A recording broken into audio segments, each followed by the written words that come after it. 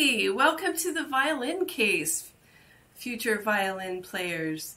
You're hopefully at this point, we're moving on to page 7, and I'm hoping that you have gotten pretty clear about your bow arm and the pull of the bow, and you've spent a good time on open strings, and then you've done just your very beginning exercises of open string to third finger, with all 3 fingers going down, with a pattern of whole step between first and second, and a half step between second and third.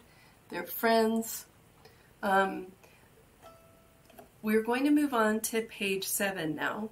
And page 7, little different than page 6 in that I want you to know the names of these notes. So you know this is open G, and it's on the space. If we go up one ledger line below the staff on the line, that is the very next note in your musical alphabet. And because our musical alphabet is A, B, C, D, E, F, G, once you hit G, you start over again at A. So this is open G, and the next note up from G is A. And that is your first finger tape. So let's get your position set up. Your bow is tight. You're comfortable, relaxed. And we're going to start on the G string with a half note. And then this time, instead of putting third finger and second finger down, you're just going to put first finger down. And that first finger, even though second and third aren't being played, they're going to hover over the string like a hovercraft. They're not going to go down because that'll screech the string, but they're going to stay there ready to play if they need to be. And you're going to go G, then A first finger, and say A, so G, A,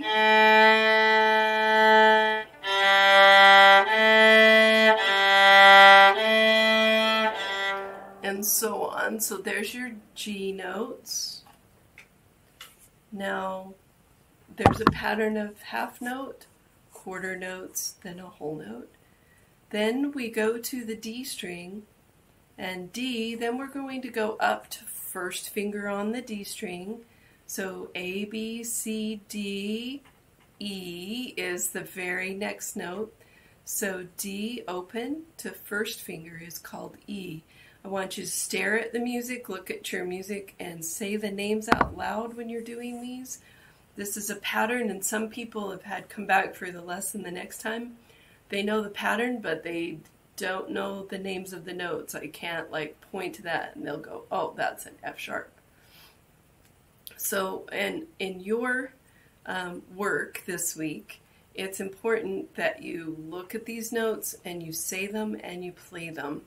So you're hearing it, you're feeling where it is on your instrument, and you're seeing where it is on your music, and you say it out loud as well. So there's lots of different learning techniques that we're using to get this in your long-term brain.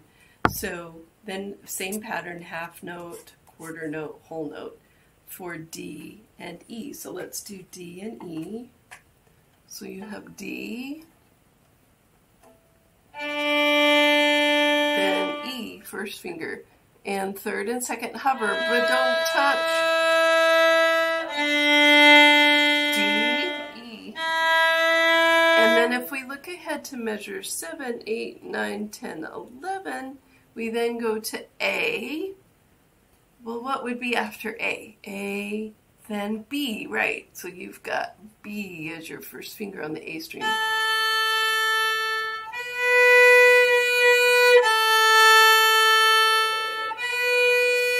So make sure your fingers are hovering, but they don't just come down. Just first finger comes down. Joints are round and relaxed. Make sure you're not putting your finger down. I can't even get mine to do that anymore after all these years. But sometimes I'll have people come back and they'll have done something strange with their first finger and it comes down. You've got your elbow, wrist collapsed, and first finger comes down like this instead of like that. I want to make sure that that comes down nice and round and it just comes straight down. Then if you get like a bubbly sound, you just don't have enough contact of the string with the fingerboard. So that finger has to come down and the weight of your arm pulls the tip of the finger in to the string.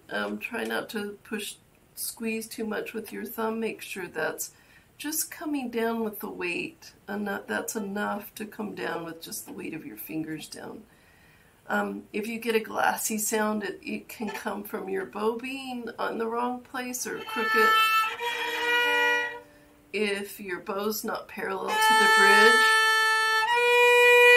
you can get a strange noise as well.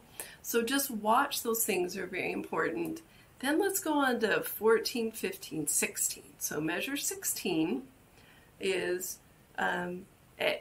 E to first finger on the tape, which is F sharp, and there's a sharp missing on that one.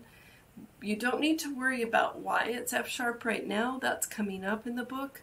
But just know that first finger on the tape is E to F sharp, not just regular F. And for now, you'll see that little hashtag off to the side of the F. And I want you to say E, F sharp.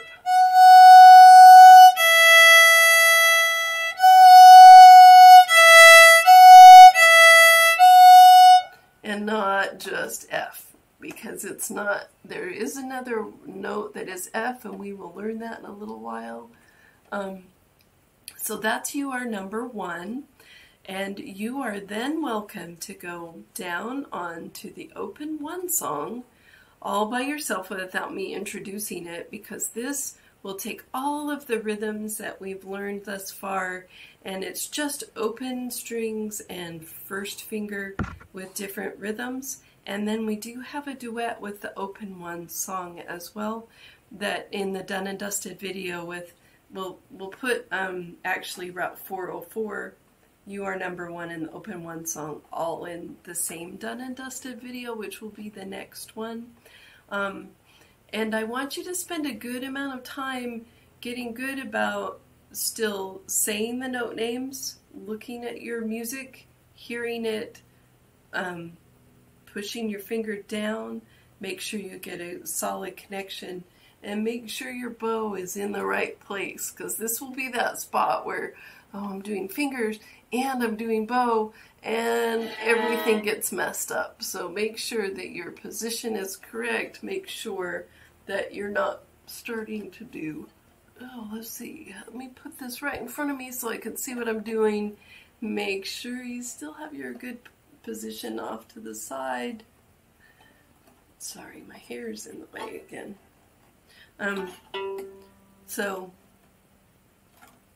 holding it here, then being able to look, you can look out the side of your eye, but try not to get to that place where you're like moving your head. Your head is still neutral.